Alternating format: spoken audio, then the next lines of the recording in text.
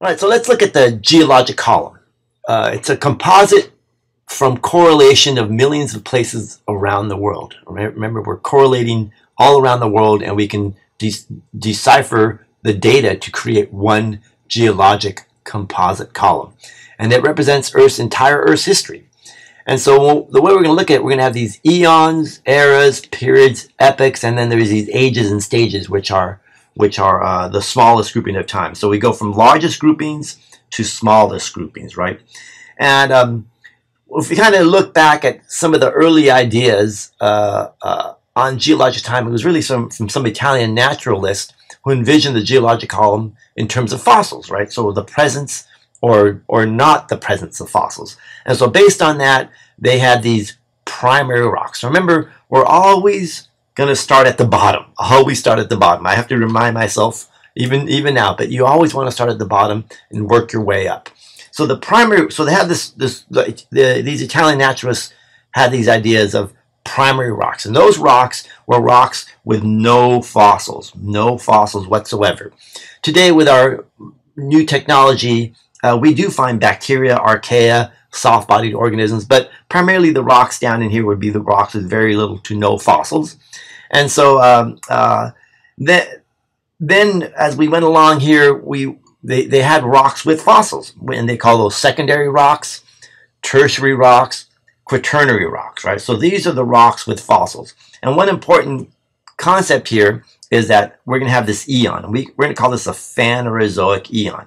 So if you remember what phan meant right here, like phaneritic texture, visible. And zoic is life or animals, right? So these are rocks that have fossils. But then the secondary rocks, well, these fossils were alien. We didn't recognize them. They didn't look like modern organisms, right? Especially when we looked at dinosaurs. So mostly we had the dinosaurs or large reptiles in this one, and over here we had those trilobites, brachiopods, those crinoids, a variety of different organisms in this Paleozoic era, and really some strange fish, particularly the armored fish, which we don't really have or see anything like that today. And then as we move along, the tertiary rocks and quaternary rocks, well, these are mammals, but for the mammals that occurred in the tertiary rocks, well, these are the ones that are a little bit more archaic. They kind of look like mammals, but they're a little bit different. And then finally, the quaternary are the modern-looking mammals, and even some of those Ice Age mammals that we see in the fossil record, like the California state fossil, which is the saber-toothed cat. In fact, I have one back over here. The California state fossil is Smilodon. Smilodon is a iconic California here, right? So with the big sabers, and it really is a cat. There's no such thing as a tiger. Tigers are in Asia. Cats are in North America. Now, continuing on with the geologic column, when we look at the primary rocks, because they have very little to no fossils, right? We're going to call these rocks down here part of these Precambrian. And the reason we call them Precambrian is because they occur before the Cambrian period. And we know that the Cambrian period is the first time life developed hard body parts. So there's a radiation of life here, really a adaptation of new environments here. So anything that occurs before the Cambrian we call Precambrian. And remember, I had an abbreviation that I used earlier, which was a symbol that was like that. That refers to the Precambrian. Remember that the eon, if we go back up here, the eon is the largest grouping of time, and we're going to have two primary eons in this Precambrian time. And there's going to be an older Archean eon and a younger Proterozoic eon. Some people have this other time here called the Hadean, and your book talks about the Hadean. And the Hadean goes to about maybe 4.0 billion years ago, 4.0 GA.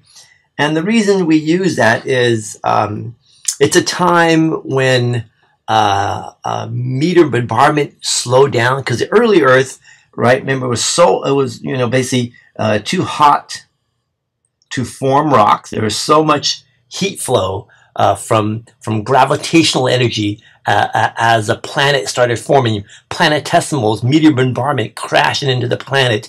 And there were many short-lived radioisotopes that they burned up their half-lives, right? They're all gone, but when they were active back in the early Earth system, they were generating heat. So we had a very high heat flow on the planet, and the planet might have been like a magma ocean. It was too hot to form rocks. We know that some places form rocks because we do have minerals. In fact, the oldest mineral is a zircon crystal that dates to 4.4 billion years old. And so we know there were rocks in the early Earth, but they were probably obliterated by that meteor. So many impacts, right, colliding into the planet. Here, the age of the Earth is about 4.57 GA, billion years ago. We'll call this age of meteorites because we get this age from some of the only rocky particles in our solar system at this time, and those were the planetesimals, represented hard, heavy atom objects in our solar system, and they accreted together to form larger planetesimals. These planetesimals crashed into each other to form small planets, and then the larger these small planets got, the more gravitational pull they had, the bigger the planet became by accretion, right? So we get ages from really the only rocks that were around at that time, and they're giving us an age of 4.57 billion years old. And I'll show you how we do that in the next series of videos. Now, an important time here is the boundary between the Proterozoic eon here and the older Archean eon, and that's at 2.5 billion years ago. And at this time, one of the things that we certainly notice is that we have really kind of modern plate tectonics occurring here. So we see this modern style tectonics really forming here. And then the Proterozoic, remember, proto means what came before, and zoic is life. So this is many single-celled organisms, lots of these algal mats called stromatolites, very common in the rock record here. We see a change in the oxygen, the atmospheric content of the Earth. CO2 decreases and oxygen increases, right? So we see a lot of photosynthesis. We start oxygenating the atmosphere. Then as we go along, this Cambrian explosion, Cambrian period, really occurs around 542 million years ago, 542 MA. And that begins our Phanerozoic eon, right? So in terms of eons, we have the Archean, the Proterozoic, and the Phanerozoic. The eras, these are going to be basically based primarily on life, maybe extinction events, some event that's occurring. So remember we talked about the Paleozoic, which is sometimes it's called the age of fishes, right? Many different species of fishes developed. And then age of reptiles, the Mesozoic era, and then Cenozoic era, you can think of it as mammals dominating here. But just to put some numbers here, this one here is at about 251 million years ago. That's a boundary between the Paleozoic and Mesozoic. This one's right around 65.5 million years ago. That's and we know that very well, primarily from dating volcanic ashes and deposits, and also debris from the asteroid impact that occurred at this time that finished off the dinosaurs. The dinosaurs probably are already dying off. There were many species that had already gone extinct, but this was pretty much the final blow, the meteor impact. And then the Cenozoic era goes to the present, up to today. But note that in the Cenozoic, when I was going to college, we used to still use this word tertiary as a period. But today, we divide the tertiary into two periods: an older Paleogene period and a younger Neogene period. If we look at some of the ages, so the boundary between the Neogene and Paleogene period is about 23 million years ago. And there's an important epoch that I'll talk about here called let's put the Miocene here. Miocene epoch. This is the time here in California where lots of sedimentary rocks are being formed here in the Coast Ranges, specifically rocks related to California oil here, the Monterey Formation. But then as we go to the Quaternary period, we're over to about 2.6 million years ago.